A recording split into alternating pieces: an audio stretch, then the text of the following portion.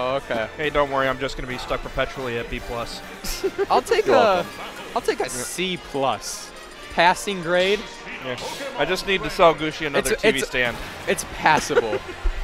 But enough about my mediocre commentary. We got Nebula and Dylster. I always forget his tag. Huh. Didn't realize Nebula was picking up Pokemon trainer. Yeah, Nebula Pokemon trainer main now. I don't know. I don't think he's playing a ton of Pac-Man. But yeah, just primarily Pokemon trainers. And I think he likes Ivysaur a lot. Yeah, I mean, Ivysaur definitely has some good disjoints to deal with the sword characters. Oh, so. definitely. Ivysaur, really solid character on his own, but also has the rest of the bunch to help him out. Yeah, but right now, Dylster's been doing a pretty good job of just weaving around all these whips and vines and getting in there and getting the damage. Keeping this damage going and just launching them up in the stage. Yeah, Nebula kind of having a rough time against Dylster's Lucina. Yeah, honestly, Dylster's been doing a pretty good job of just controlling the ground and forcing Nebula to play around him. There we go, getting another good hit, set him off the stage here. Ooh, going all the way for it. That was close. Yeah, he has no fear going down that low. Yeah. Ivysaur's down air is a very good move. Yeah, and just I mean, ginormous. Yeah, and when you can just swap out to Charizard if things get hairy, that's a scary thing to think about. Oh no, an Esteen. Yeah. Just going Charizard. But yeah, I mean, you saw that whip reach the ledge there. I think he might have just accidentally hit down too quickly. Yeah, I think he just messed up. Yep.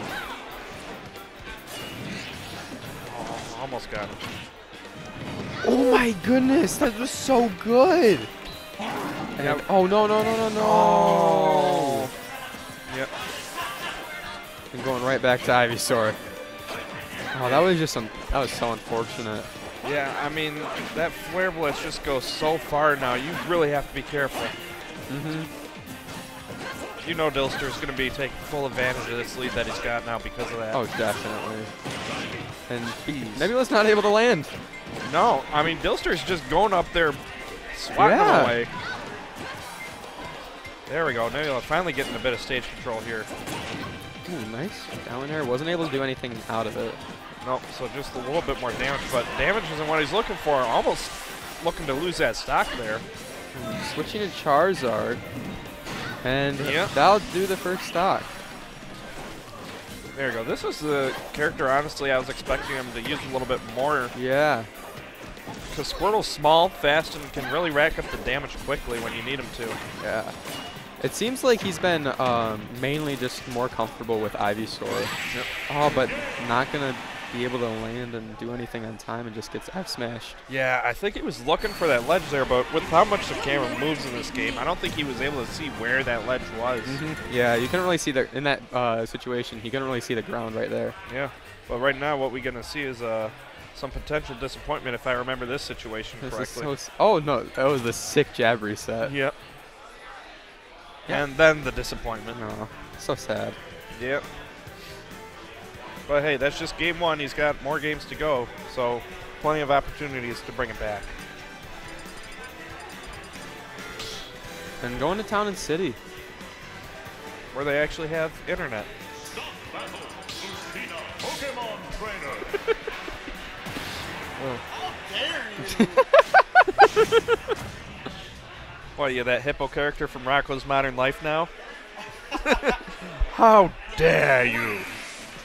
But we dare to go to Town and City for game 2, so let's see how this plays out. And Nebula's starting with Squirtle this time. Yeah, I much more prefer this pick just because you're able to get through those disjoints a lot better. Oh, and just switching immediately to Ivysaur. I mean, if you're going to be losing your jump, may as well go to somebody with a bit further of a recovery. And Nebula with a much stronger lead this time. Yeah, able to rack up some early damage with Squirtle, and then this Ivysaur pick is now working out. Because I feel like Ivysaur honestly works a lot better when you're the one with the lead. Oh my gosh, almost hitting that up B. Yeah, I mean, he's definitely trying to push this advantage that he's developed for himself on the stage here. Oh my gosh, the godlike of switch hits. Yep, just flare blitz your way back to the stage, get those jumps back. Now that he's got Charizard out, all he needs is one hit. That was a really nice confirm, but not going to take it against the ginormous Pokemon that is Charizard.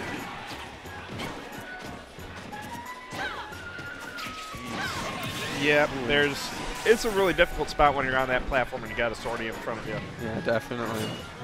Going for the back here, not connecting. Yep. Remember when this stage used to be hazards? Nice times. Like a week ago. Yep. I mean, it was so long ago, man. I'm surprised you even remember that.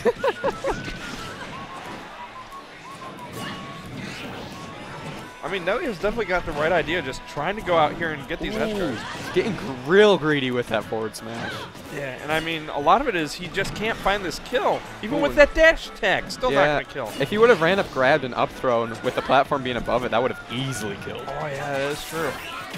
Part of that may just be the character unfamiliarity. Oh, yeah, definitely. I know Nebula was asking on Twitter for Shadow, the Charizard main from Smash 4, like for Charizard help, just because he doesn't understand. He might not understand the character. Yep.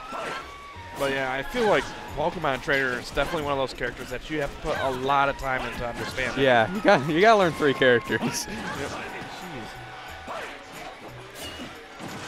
Nice recovery high to at least make it back to the stage here, but that doesn't matter because F smash. Yeah. Dylster kind of got it in. Oh, Dang. Getting hit with the up B on the way back. Yeah, losing his stock for that, but if he had gotten that Gimp, that would have been it right there. There we go. Oh, no, Going for the second back air. Yep. But getting punished for it. Ooh. forward airs everywhere. Yep. I mean, Squirrel's definitely got the speed to get around those disjoints, so I feel like this is definitely the Pokemon to at least start off with to get that damage going. Switching over to Ivysaur and still trying to get some pressure, but not much luck here. Ooh, going for that down air.